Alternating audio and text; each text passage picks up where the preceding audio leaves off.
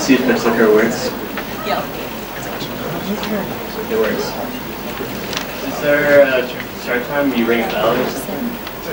Oh, okay. So, hi, I'm Kyle from Glimpse. I hope everyone is doing well. These are recent moments. My roommate's name is Mo. These are recent special moments occurring in the last month or so of his life. Delayed clicker. Some of these moments were captured with a professional camera. These moments were when he needed something with high resolution and lots of special features.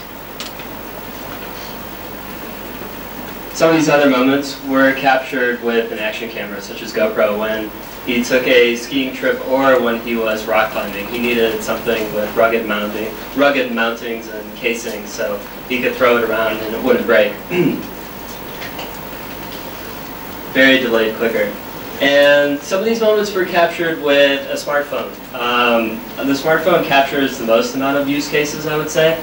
And it's really good for capturing something static like a building, or if you want to upload a selfie to Snapchat. But smartphones are convenient up to a point. Smartphone cameras, that is. There are many moments, delayed clicker, in Mo's life recently where the smartphone wasn't the ideal camera, specifically when he was doing something interactive such as skateboarding, or when he was taking the ferry and he was near near water, or if it was a special environment like when he was hiking. I was thinking about this recently, the fact that it's difficult to take pictures in an interactive environment when you're doing something interactive in certain types of environments, and when you're taking lots and lots of pictures. When I took 2 big trips. In 2011, I went backpacking through Europe, and I wanted to take a lot of pictures in every single city I went to, and I saw this new city every 3 days. And recently, not too recently, I went to Thailand to experience really authentic Thai culture and go to the full moon party. Not really.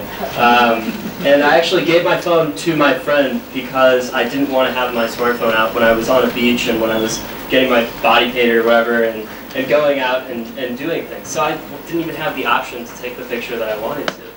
I would get these texts from my dad saying, "Where are those pictures? You're going to these amazing places. I've been out of the country once in my life and I can't believe you're going around the world."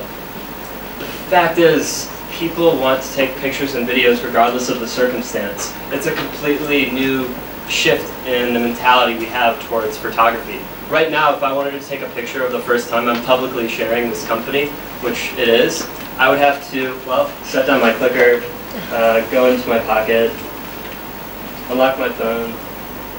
This phone doesn't have a shortcut.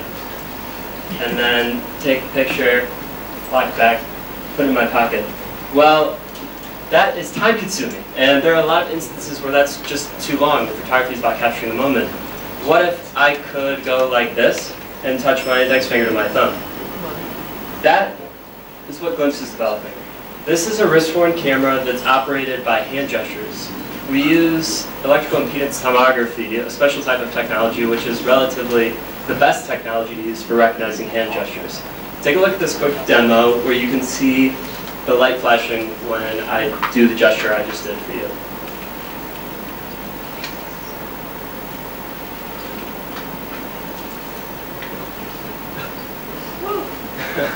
So right after we take a picture, usually if I take a picture of, say, my roommate Francois over there, if I have my phone, I want to send him that picture. And I can use WhatsApp, I can use SMS, I can use email. It's manual. Especially when I have to send a picture to multiple friends, then it becomes a huge pain in the ass. I could put it on Facebook, but what if Francois wants to text it to someone else? What if he wants to tweet that picture? Then he has to go to Facebook, download the picture, and then send it to someone else. It's extra steps and it's pretty time consuming. It's why I have a picture of a dog as my profile picture on Facebook right now. It's because none of my friends have sent me the pictures that they take on me when I go on these trips or when I'm doing anything else. So Glimpse has a solution for this, which is when I have the camera on and Francois has the camera as well, or he has this little credit card-like thing in his wallet. When I take the pictures or the video is automatically sent to him without either one of us doing anything. So you build up a friend's contact list, and everyone that is your friend, when you take a picture of them, and they have the device, or they have this little credit card-like thing in their wallet or purse, the picture is being automatically sensitive. This is Nick Woodman, recently in a Forbes article last year, saying, Thank you. And let's hear from the